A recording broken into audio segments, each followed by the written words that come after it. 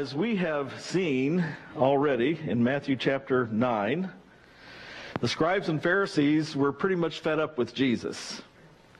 He paid no attention to the oral traditions and scribal law that they were so attached to. And it was most difficult, especially for them, to watch him fellowship with tax collectors and sinners. And Jesus clearly was placing people at a crossroads of either accepting him or rejecting him, of loving him or hating him. In today's text, we see that the negativity of these scribes and Pharisees toward Jesus had reached yet another level. Matthew chapter 9, verse 32 is where we begin today. As they went out, behold, they brought to him a man, mute and demon-possessed. And when the demon was cast out, the mute spoke, and the multitudes marveled, saying, "It was never seen like this in Israel." Now, Isaiah predicted that the blind and the lame and the deaf and the mute would be healed when the Messiah would come. Isaiah 35, beginning at verse 5, "Then the eyes of the blind shall be opened, and the ears of the deaf shall be unstopped. Then the lame shall leap like a deer, and the tongue of the dumb sing, for waters shall burst forth in the wilderness and streams in the desert." Now, when I was 22 years old, I went on a short-term missions trip to South America. And we had a marvelous experience there. I saw people being healed and saw people come to the Lord just by playing a recording of the gospel. And then I had learned to ask them if they'd like to receive Jesus, to ask them that in Spanish. And so I was amazed that it seemed like the majority of people we witnessed to were opening their hearts to Christ. And so that was a tremendous experience. But there were some of our team members who prayed one day for an 8-year-old boy who was deaf and mute. And he was healed that day. And that evening in the city park, thousands of people, many of who had heard about this little boy's healing, thousands came to the park, and hundreds of people gave their hearts to Christ. And so there's an example of how the Messiah is still doing this today. Christ is still at work today. And we don't want to fall into that trap that some have fallen into that say, well, these works of Christ are no longer happening today. But indeed they are. The messianic ministry of Christ Jesus continues today through his followers. In verse 34, "But the Pharisees said, he cast out demons by the ruler of the demons." Now, the ruler of the demons is, of course, Satan, or the devil. And the Jews also referred to the ruler of the demons as Beelzebub, and later on they'll refer to him as that, and meaning the Lord of the Flies. And this was also a reference to the false god of the Canaanites. When people refuse to admit things are wrong, which is what these scribes and Pharisees were doing, then wrongs and evil ways are multiplied. It doesn't get better. It gets worse. And so that's what was happening here. They used Jesus as a scapegoat for their wrongs and their own misguided views. In other words, if he does not agree with us, then he must be of the devil. These guys had to raise a heavy-hitting weapon against Jesus. And that's when they brought the devil into the whole scheme of things and their criticisms of Jesus. It is interesting that they fulfilled what devil means themselves by slandering Jesus, because the meaning of devil is a slanderer or a false accuser. And so they were fulfilling the works of the devil themselves. Later in chapter 12, this accusation is repeated and expanded upon, and so we'll save any more talking about that until we get to chapter 12. Verse 35.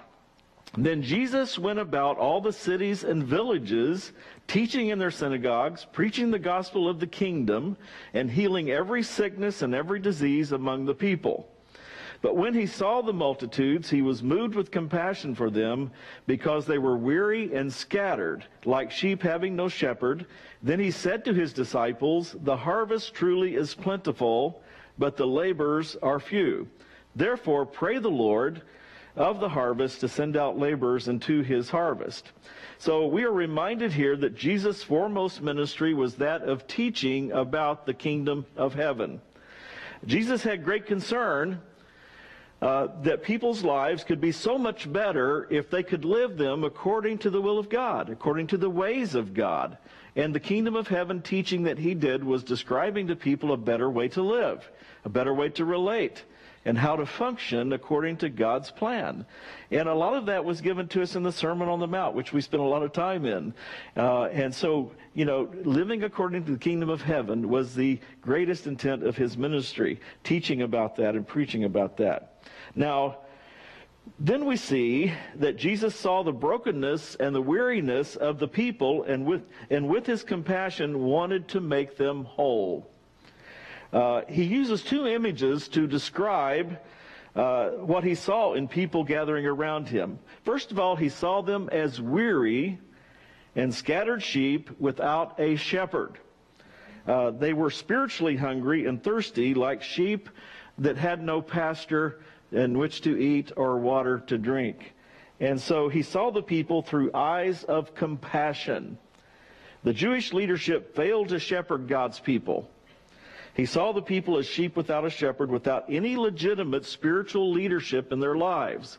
They were just kind of left to, scrounge around and get whatever they could come up with, And so Jesus wanted to feed them spiritually as well as he did. We know he actually fed them physically too. But he saw them as sheep without a shepherd. Now, secondly, Jesus saw them as a crop that was ripened and ready for harvest. All of this is in stark contrast to how the scribes and Pharisees saw the common people of the land. They saw these folk as religiously incompetent, and especially the people of Galilee. Instead of a ripe harvest, they saw the people as nothing more than chaff, not fit for harvest. Chaff was weeds that grew in among the wheat.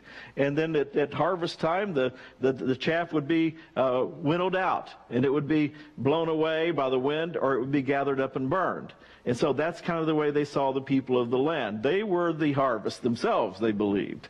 And so they did not see the people the same way Jesus saw them. And so there's a great difference there. So the question comes to all of us today: how do we see the people around us? Do we see them with the compassionate heart of a shepherd gathering hungry, weary, scattered sheep? Or do we see them as throwaway people because they have so many problems? When we hosted the 6 homeless men this past Sunday night, it was so clear that they were very real people with very real problems. And one of the things that amazed me about this group of guys is that they openly were willing to talk to us about their lives. And they did not hold back. I think they did that because they trusted due to the love that we were showing to them. They didn't have any reason not to express their needs. And so we were able to minister to them more effectively, perhaps, because of that. But they were also so clearly grateful for the way in which our folk treated them, as if they were the most special people in town. Jesus was saying these things to remind his followers of how their righteousness, the disciples' righteousness, needed to exceed that of the scribes and Pharisees. They were called to minister healing and hope to broken and hopeless people. Now, Jesus said that the harvest is great, but the laborers are few. So his followers are to see themselves as laborers bringing in a harvest. And of course, the laborers would be multiplied many, many times over.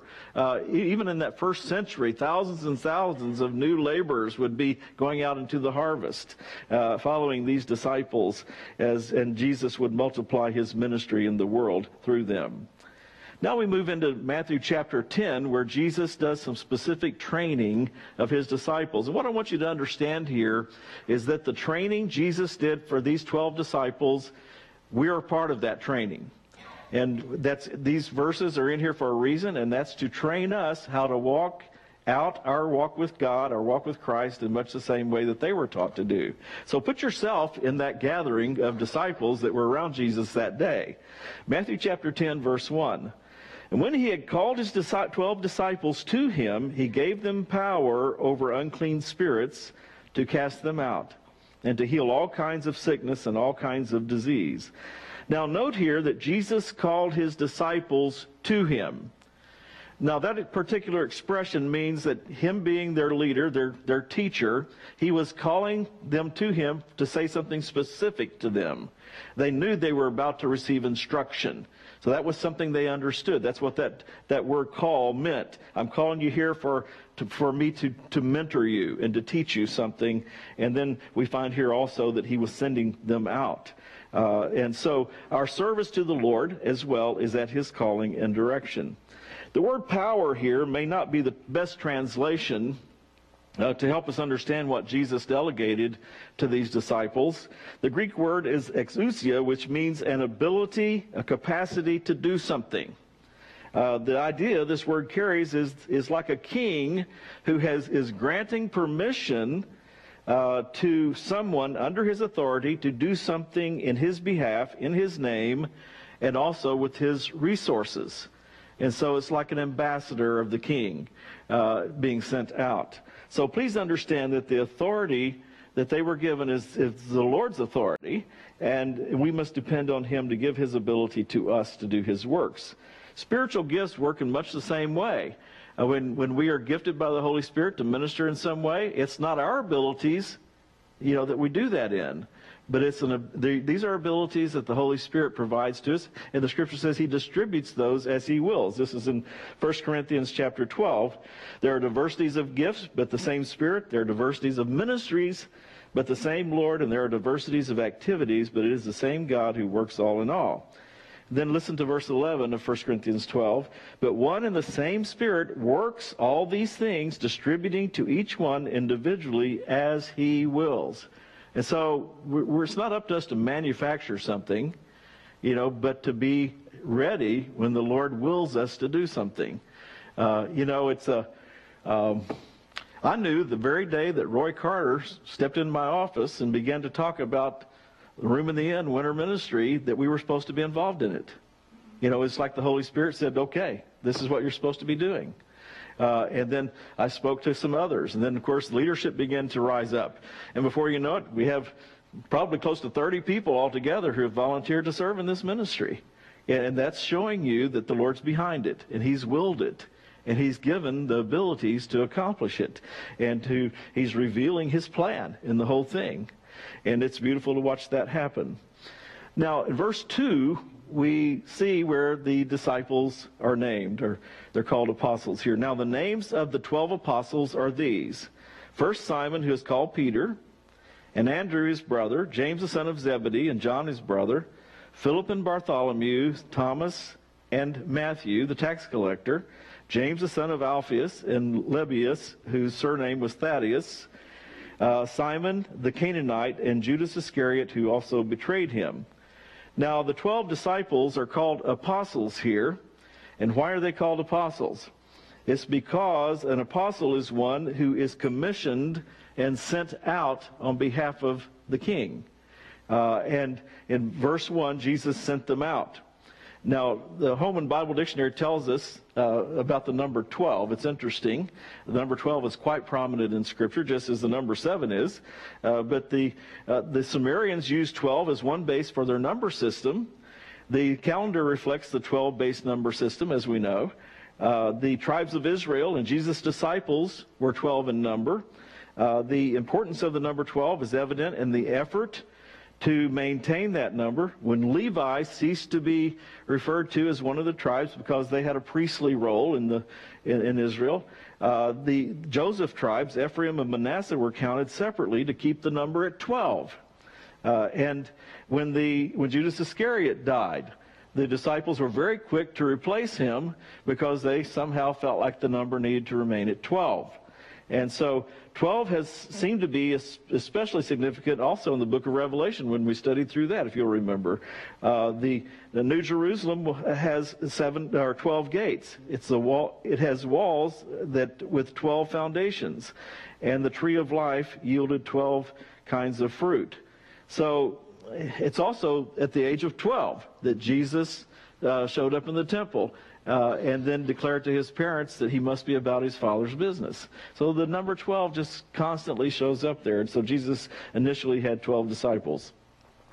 Now, we are tempted to think that these guys of these guys as being the cream of the crop. That Jesus scanned everybody in his audience, and he's saying, I think, or that he had interviews or auditions maybe to be his disciples. He must have chosen the best of the best. But I don't think that's true. Gail Irwin, he says, we think of them as the apostles, but maybe they were really the B-apostles if you think about it, these guys were not at all likely to succeed based upon the external evidence about their lives. Simon, who was later, of course, called Peter, but Simon heads up the list. The name in the Greek means flat-nosed, and I don't know if he had a flat nose or not, but John Corson says it also means shifting sands. And we know that Peter was impulsive and always speaking without thinking. He was also somewhat unteachable, as he found reason to argue with Jesus on a few occasions. Sometimes Peter had just foot and mouth disease. And some of us may be a lot like Simon, at times. Andrew was Peter's brother, and it seemed like he was always in Peter's shadow. There may be some here who feel like you're always in someone else's shadow. There was James and John, known as the sons of thunder. Why were they called that? I think it's because they had a hot temper, And this was proven because they are the ones who wanted to call fire down from heaven and destroy all the Samaritans that had rejected giving them hospitality. They may have had a problem with anger to declare they wanted God to just do a homicidal act on those people. Some of us may have anger issues at times that Jesus needs to remove. Bartholomew was also called Nathanael. You remember he was skeptical when he first heard about Jesus of Nazareth. He said, can anything good come out of Nazareth? So he had some prejudice to deal with in his life. Thomas appeared to be a cynic or a doubter. Matthew was a tax collector. Of course, we know about that. He spent his early adult life filled with greed and ripping off people for his own gain. And then the second James, listed here, is really unknown. Nothing's ever said about him. He must have been a very quiet man. And some of us are quiet people and somewhat anonymous, like James. Then there was Simon the Canaanite. He was also called Simon the Zealot. This means he was anti-government. Anybody here anti-government? Many of the zealots were like ultra-nationalists, maybe a little bit like the Zionists of the previous century, And Simon would have hated Matthew, the tax collector, because he worked for Rome before they became followers of Jesus. And in fact, oftentimes these zealots, they were not, opposed to just sticking a knife in the side of one of those guys, And they might have even carried out a number of assassins among the Romans. Did the work of an assassin among the Romans. And so that's the kind of guy Simon was, That the point is, they had one thing in common: Jesus changed their lives. But the point is, too, for us, you might be thinking, how can I serve the Lord? What could God do with me? Look at me. I've got all these issues. I'm a nobody or whatever. Or I'm too quiet to serve the Lord or whatever. I want to tell you that if these guys could be used by Jesus to impact the world the way they did, you can be used by the Lord too. And so don't discount yourself. You don't have to be a professional clergyman to serve the Lord, And in fact, I think there are a lot of people who are probably more effective at it than most of us preachers.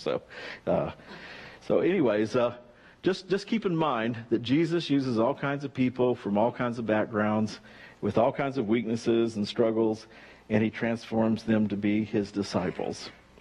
Now, verse 5 tells us, these 12 Jesus sent out and commanded them, saying, do not go into the way of the Gentiles, and do not enter a city of the Samaritans, but go rather to the lost sheep of the house of Israel. So Jesus tells his disciples to start at home.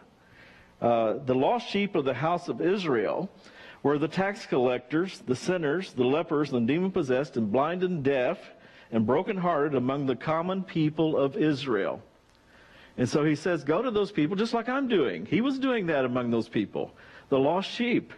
They were referred to as lost sheep, again, because they had been neglected and spiritually abused and rejected by the religious leadership.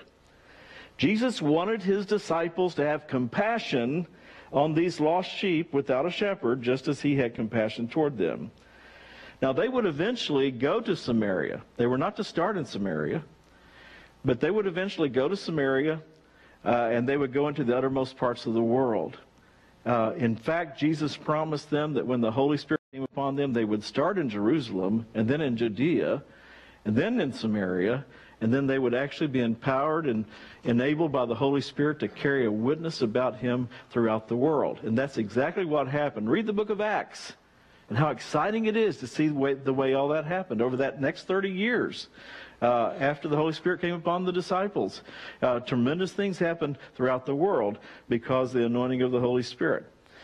In verse 7, he says, "And as you go, preach." That simply means publish or proclaim, saying the kingdom of heaven is at hand. Again, we see that the greatest priority is to be given to preaching and teaching concerning the kingdom of heaven. They would repeat to others what they had heard Jesus teach about the kingdom of heaven. Now, all of us have just gone through a lot of teaching about the kingdom of heaven in the Sermon on the Mount. We should all be somewhat equipped to be talking to people out in the world about what we've learned, right? Yeah? And you never know who's willing to listen to that and to hear what Jesus said concerning the kingdom. And so we are able to do the same thing that these disciples were doing. Verse 8, "Heal the sick, cleanse the lepers, raise the dead, cast out demons. Freely you have received, freely give." Now, I think the emphasis here is not just on what they were doing, but the attitude of their hearts in what they were doing. They were to do it freely. They weren't to charge people for the ministry that Jesus sent them out into the world to do. They, before ministering, they did not stop and give an appeal for money. You know, you don't have to. I remember watching TV a few years ago, and this TV evangelist was saying, "If you will send me X amount of money, the Lord will bless you." You know, and your healing is being held back because you haven't sent any money in yet. You know, and that kind of thing. Well, how un-Christ-like and how unlike his teaching that is. So it's not about freely give it. So they were to minister without asking for money. Verse 9, "Provide neither gold nor silver nor copper in your money belts, nor bag for your journey, nor 2 tunics, nor sandals, nor staffs, for a worker is worthy of his food." So Jesus told them to pack lightly, to keep it simple. In ministry, the burden of too much stuff can slow us down and distract us from the main thing we are supposed to be doing. Sometimes we can't get freed up to serve the Lord because we have so much entanglement with things. Sometimes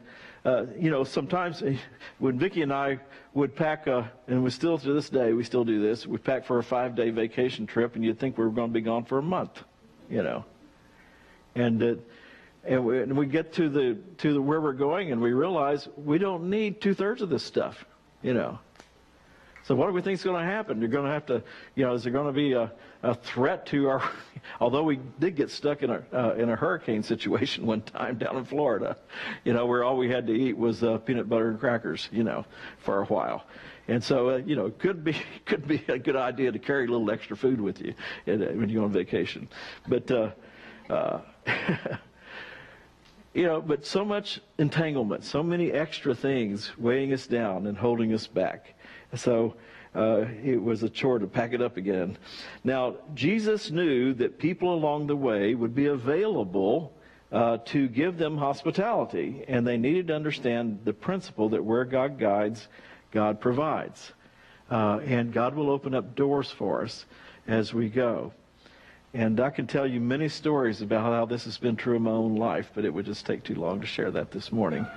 But I've witnessed this very thing happen as I've gone out to do what Jesus had asked me to do somewhere. Verse 11, "In whatever city or town you enter, inquire who in it is worthy, and stay there till you go out. And when you go into a household, greet it. If the household is worthy, let your peace be upon it. But if it is not worthy, let your peace return to you. And whoever will not receive you, nor hear your words, that when you depart from that house or city, shake off the dust from your feet. Assuredly, I say to you, it will be more tolerable for the land of Sodom and Gomorrah on the day of judgment than for that city." Now, the word worthy here means suitable. People who are suitable to give you hospitality, people who understand what you're doing. Seek out those who believe in what you are doing. And when he says to stay with, then he says to stay with those people. They were to remain in a place of opportunity and fruitfulness. On the other hand, if they were not to remain in a place that rejected their ministry, where they were not welcomed, that would be a waste of time and would stir up all kinds of frustrations for them. So you stay in place when the Lord clearly is showing, by the circumstances that it's a good place to stay. But if people reject what you're doing, don't linger there. Move on to somebody who is interested in hearing the gospel. Verse 16, behold, I send you out as sheep in the midst of wolves. Therefore be wise as serpents and harmless as doves. But beware of men, for they will deliver you to the councils and scourge you in their synagogues. You will be brought before governors and kings for my sake as a testimony to them and to the Gentiles. Now, it seems pretty clear that the wolves Jesus spoke about at this time were the same scribes and Pharisees that were so hostile toward him. Luke's account says that they were lying in wait for him, just like a wolf. They were lying in wait for him, seeking to catch him in something he might say that they might accuse him. Now, Jesus said one time that he trusted no man because he knew what was in men's hearts. And so we are to be wise as serpents, but yet innocent as a dove. Being wise as a serpent means that they would need to be cautious in engaging with these religious wolves. Even today in Israel, and I suppose in other parts of the world too, the ultra-Orthodox Jews are they persecute Christians severely. And they would be kind of along the same lines as these Pharisees in Jesus' day who were persecuting him. And so we see that goes on even today. The followers of Jesus would be severely persecuted, but there was no need to aggressively invite it. Now, sometimes us guys especially, I think we go, bring it on, kind of thing. No, Jesus is saying, don't say that. Don't act like that. Don't invite persecution. Don't aggressively, challenge these guys. It might even shorten your time of ministry. So don't do that. Be as wise as a serpent. They were called to minister to lost sheep, not to needlessly engage with wolves. Jesus said they should remain innocent as doves. Now, guys, when we engage difficult people, hostile people, we are vulnerable to losing our tenderheartedness. We get angry too, don't we?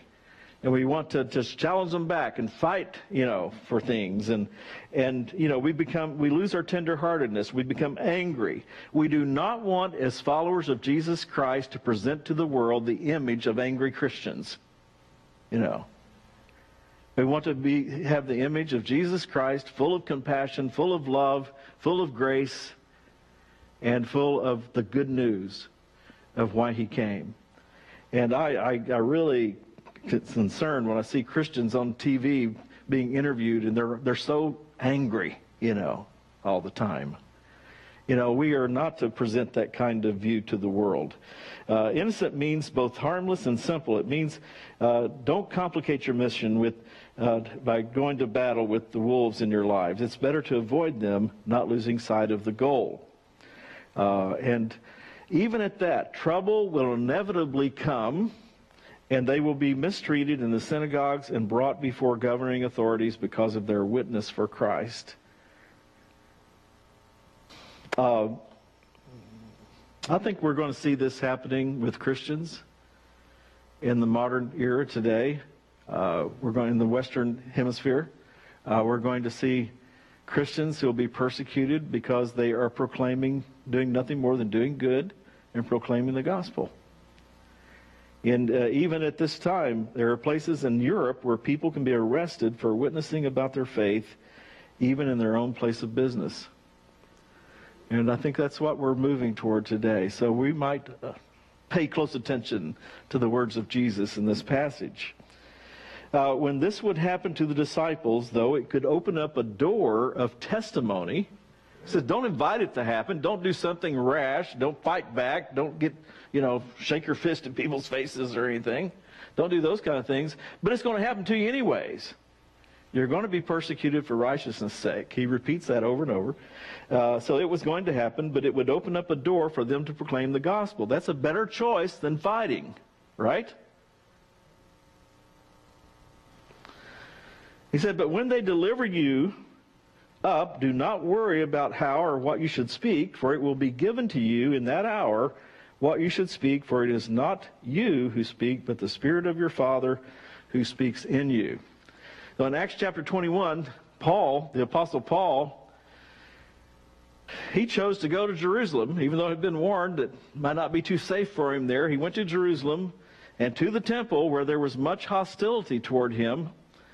And he was taken into protective custody by a Roman commander in order to keep the mob from killing him. Here's what Paul did. He turned to that commander and he said, would you ask everyone to be quiet, because I have something I want to say. And what did he say? He gave his testimony. He went all the way back to when he was persecuting Christians, rounding them up. Many of them would die at his hand. And he went all the way back to that. And he said, on that road to Damascus, where I was going to round these Christians up, I met Jesus. And he changed my life. And I'm sure it got real quiet then, but there's a point there where the crowd just went crazy and were about to seek to kill him again. And the commander had to take him out and put him into hiding. And they were going to punish him by scourging. The Roman centurion that this commander served under had ordered his scourging. And then Paul, of course, spoke up and said, oh, wait a minute. Guess what? I'm a Roman citizen. And the commander said, well, I bought my citizenship. And Paul said, I didn't buy mine. I was born a Roman. He's a Jew, but he was also a Roman citizen. And the centurion said, back off. You're not allowed to scourge a Roman citizen.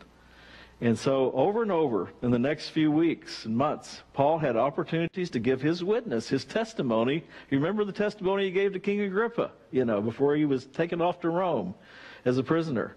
Then the shipwreck on the island of Malta. What happened there?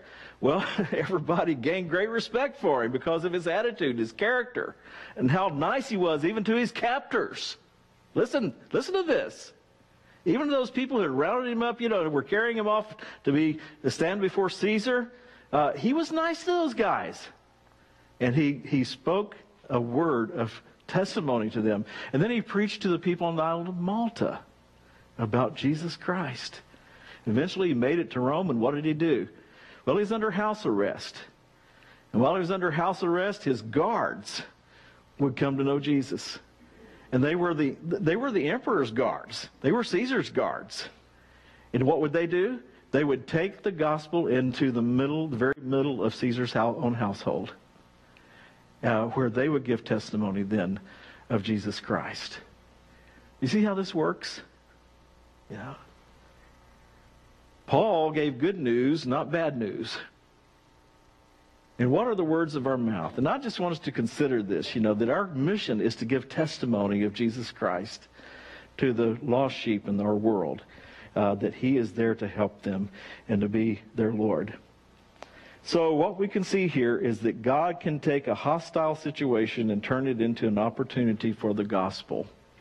The gospel is what the world needs. You know what? We can come up with all kinds of other solutions. It's never worked.